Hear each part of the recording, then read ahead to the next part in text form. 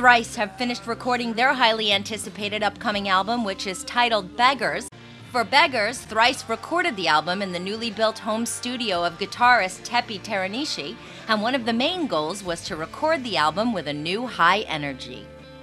Artisan News Service caught up with Thrice to get their thoughts on exploring a new energy on Beggars. Every time I put a record out, it's hard to describe what it is and how it relates to the past records. This one has a new kind of energy to it that I don't think we've explored as much in the past. There's kind of a groove and a different rhythm to it. So even the slower songs have a push to them, and I don't know, it's really fun to play. Yeah.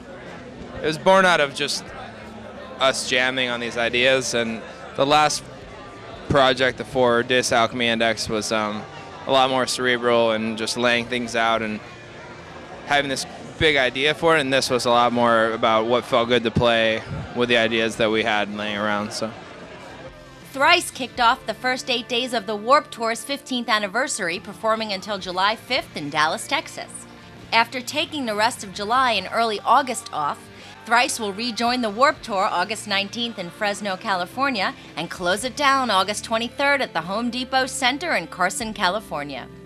Look for Thrice to announce a headlining tour around the time Beggars will be released, which the band plans for mid-October. Come all you